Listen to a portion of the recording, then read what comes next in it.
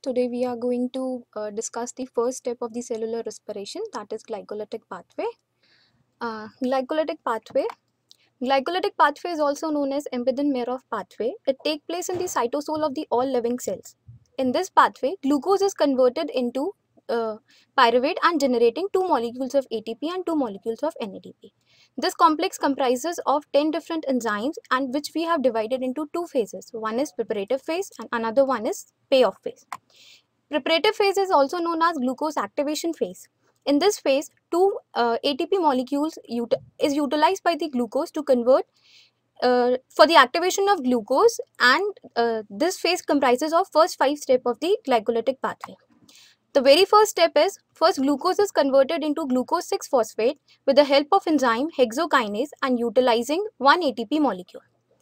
The second step comprises the glucose 6-phosphate is converted into fructose 6-phosphate by the help of the enzyme phosphohexose isomerase. Now, fructose 6-phosphate utilize another ATP molecule and get converted into fructose 1,6-bisphosphate with the help of enzyme phosphofructokinase 1.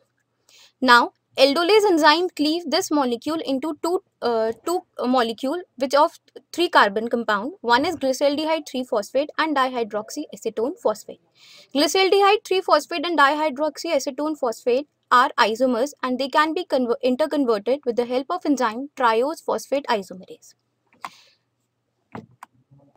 The second stage of glycolytic pathway is payoff phase. This is also known as energy extraction phase. In this, energy will be produced, and we have ended with the preparative phase with glyceraldehyde 3-phosphate. From now, glyceraldehyde 3-phosphate will get converted into pyruvate. Glyceraldehyde 3-phosphate will first converted into 1,3-bisphosphoglycerate with the help of enzyme glyceraldehyde 3-phosphate dehydrogenase. Then, with the help of phosphoglycerate kinase, which utilize 1 ADP molecule and produce 1 ATP molecule, and it will get converted into 3-phosphoglycerate. Now, 3-phosphoglycerate will get converted into 2-phosphoglycerate with the help of enzyme mutase. Now, water molecule will be eliminated and it will converted into phosphoenol pyruvate. Finally, phosphoenol pyruvate will converted into pyruvate. Since we have 2 molecules of glyceraldehyde 3-phosphate, so step 3 to 10 will be repeated 2 times and we will get 2 pyruvate from 1 glucose molecule.